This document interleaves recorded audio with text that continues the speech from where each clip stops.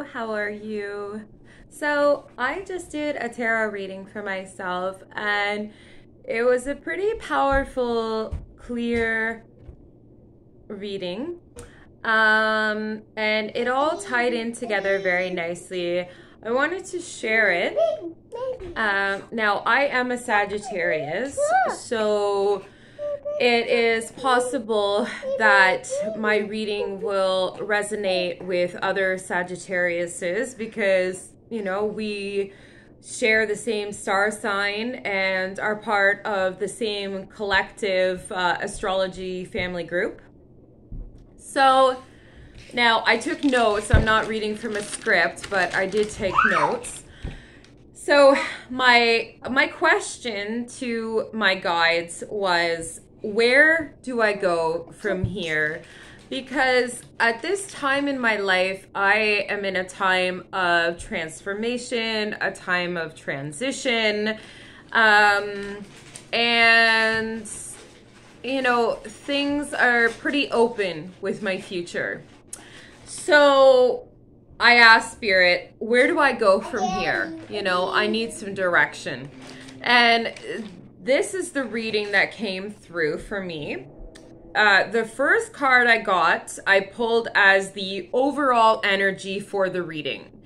And that was the card of Temperance. Now, the Temperance card means a period of waiting and rest. So things have yet to be revealed. My second card, now because this card was in the reversed position, I consider this my challenge card. Any card that I read that's in the reverse position, I consider a challenge card because it's in reverse for a reason. Okay, so there's something there that we need to look at. So my challenge card was the High Priestess in reverse.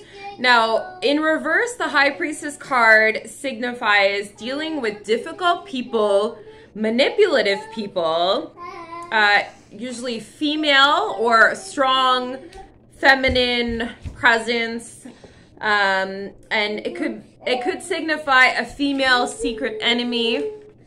And now I'm not sure how many secret enemies or haters I have out there. I know of one in particular, and it's not such a secret. And then the next card I got, I considered this card an action card or an outcome card because it is in the upright position. And it is the Six of Wands, which signifies victory, success, and honor. The fourth card I pulled is again a challenge card because it is in the reverse position.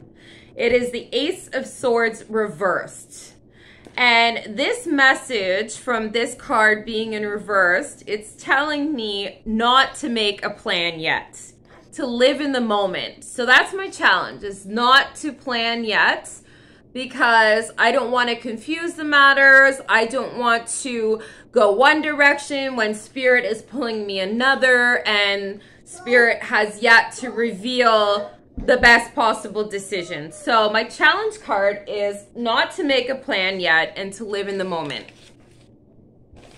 The outcome card, which is in an upright position, so it's an outcome or action card, again from the major arcana, it's the World. So this card means happiness, satisfaction, reward, and success.